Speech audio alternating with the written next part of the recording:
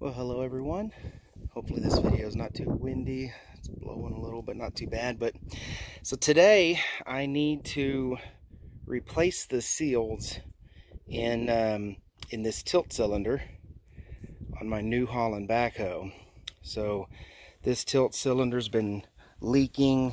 The seal, I don't know if you can see it, is pretty bad. I mean, that's just the dust seal, but you can imagine. And I don't believe this seal in this tractor, it's a 2001. I don't think it's ever been replaced. You can't tell right now, but before I started all of this mess, it had a pretty nice cap on there. The gland nut on that was painted well. Didn't look like it's been scratched up. Didn't actually look like it had been touched.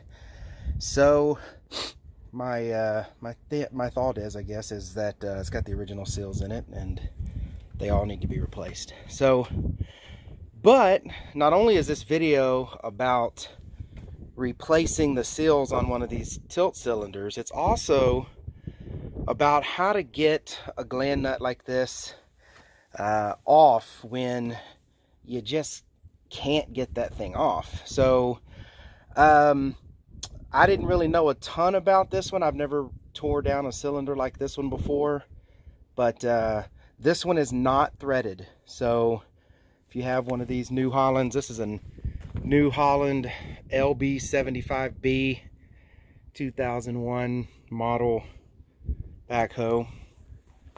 And these are not threaded. They're actually held in by a retaining wire. Probably can't see too well. As you can see now, I finally got that wire starting to move. But these retaining wires just hook on and you spin them until they pretty much wind all the way up in that little hole, and that's it. That's what holds the gland in. So they're not threaded, but even without being threaded, man, this thing was a pain. I'll give you a little backstory on what I had to do. Started with the pipe wrench, assuming that it was going to come off relatively easy. You know, it's a good sized pipe wrench and a cheater bar, breakover bar, and man, I could not get it off. If you look at it, I kept tightening that pipe wrench down, and that thing actually was just chewing off metal. This is not an aluminum cap. This was just chewing off the metal off of that gland nut there, or that gland. So I stopped with the pipe wrench and decided to do, I guess, the right way, and I bought the spanner wrench, which is what you can see here. Never really, well, there's my cheater bar I'm using. Let me put this down.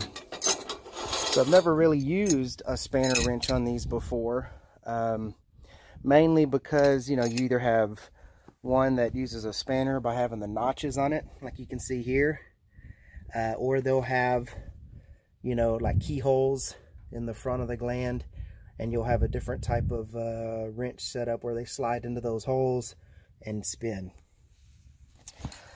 But again, on this one used the spanner wrench type. As you can see, you just hook the spanner over it like this, and it would go. And this one's an adjustable one that goes from, like, I don't know, 2.5 inches to 4.5 or something like that. But they're not that expensive. I think this was like 20 bucks on Amazon. And honestly, I really like this. I wish I would have started with this instead of the pipe wrench. But again, it was on very tight, and even the spanner wrench couldn't get it off. I put a cheater bar on it, and if you look kind of close here, it actually was just eating off the metal from the lip here. I mean, the spanner wrench was just ripping it off. That's how tight this thing was on. So next thing I did was what typically I hear to do, and that's to heat them up.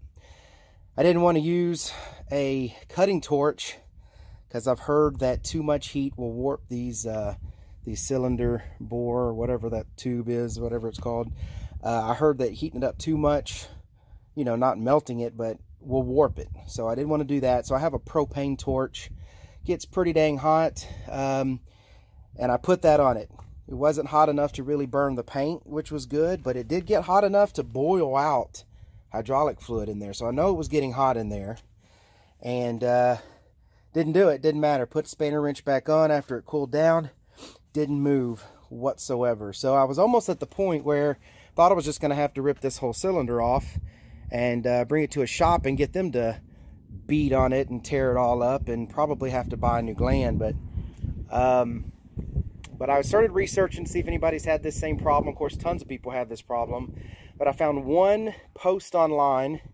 So this isn't my original idea or anything, and I found a post online where a guy said there was the peening method, which is typically like when you're welding, you use these little ball peen hammers, and what happens is when you strike a blow with the ball peen, the rounded side, it will somewhat distort the metal just a little bit and give you just a hair of breathing room, and a lot of times it breaks loose, apparently things like this. Now, I showed you a small ball peen. I bought like a cheap, 5 hammer set from Harbor Freight for like 20 bucks, 17 bucks, something like that. You might notice a lot of tools in my videos are Harbor Freights. I try to buy the ones that are sort of gonna last at least.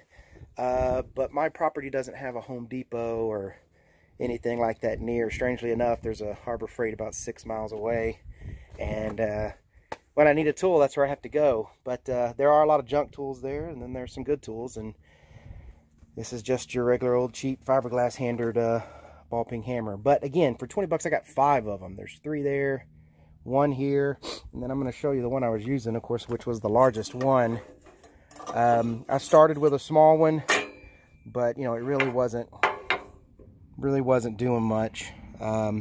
It's 32 ounce ball peen hammer.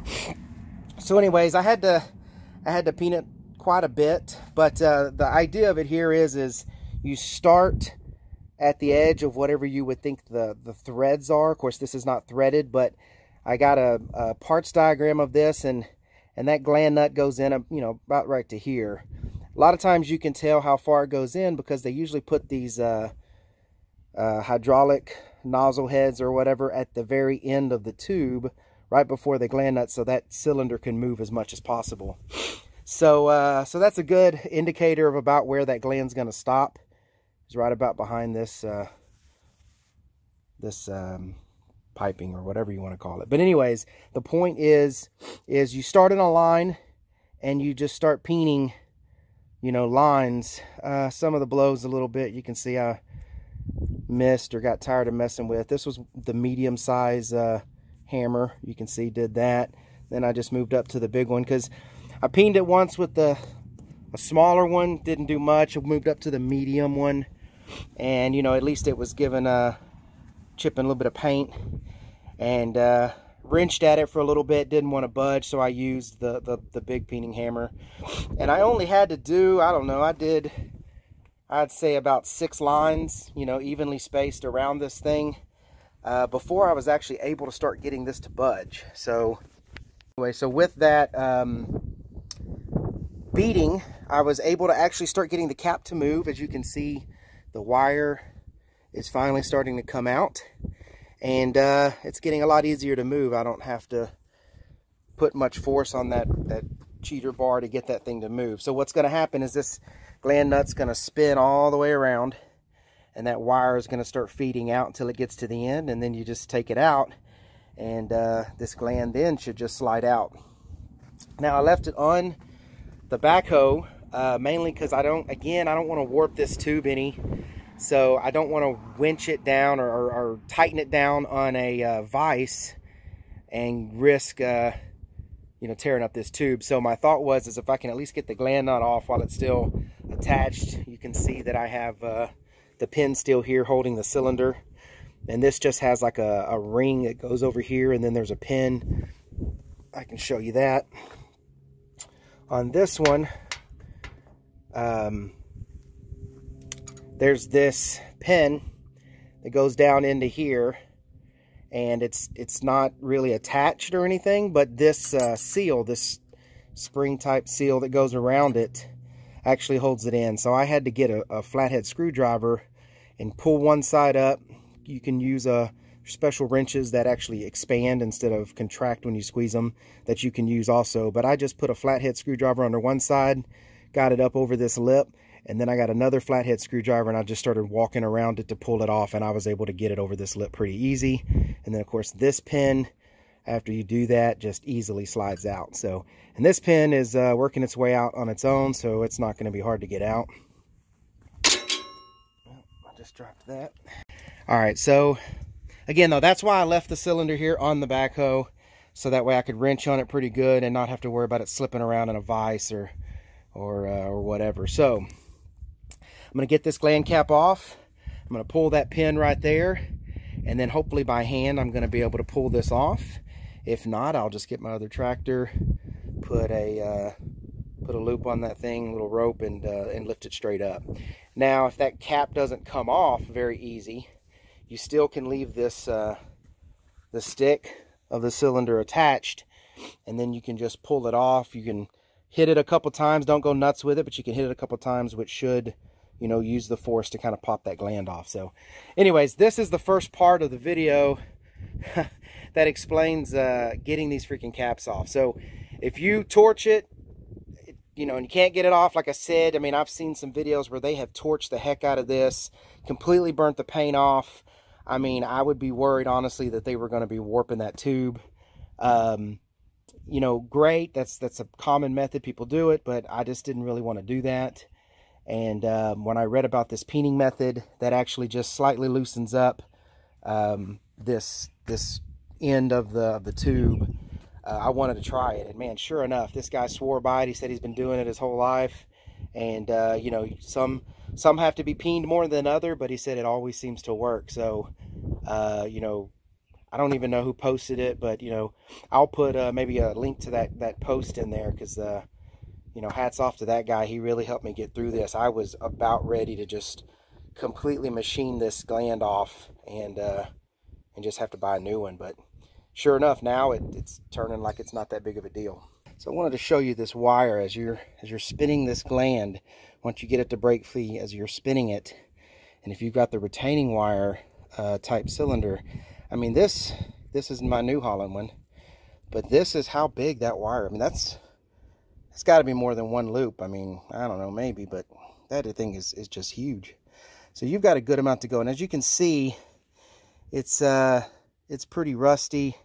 It's got some garbage on it. Maybe that helps hold it in place, I'm not sure, but I'm going to try to clean that up real well, the gland in there and in the inside of the housing, to let these eventually, if I ever need to rebuild it, move back. Now that I've got that off, I'm going to go ahead and I'm going to pull this gland down if I can before I try to take this the cylinder housing off. And then if that comes down pretty easy, I'm just going to take this cylinder housing off until I can get to the nut on the end of this the cylinder stick, and then I'm going to start rebuilding. But all right, thanks everyone. If any of this stuff is helpful, you know, please subscribe to the channel, thumbs up the video, leave a comment, whatever, if you have any details about it, or if you have anything helpful to anybody else that's searching the same problem, you know, put that details down in the comments, and you know, let everybody else know what the easiest way to get this stuff is. I mean, this is again why I make these videos. But please hit that subscribe button. YouTube just doesn't let us do anything without having subscribers, so if you would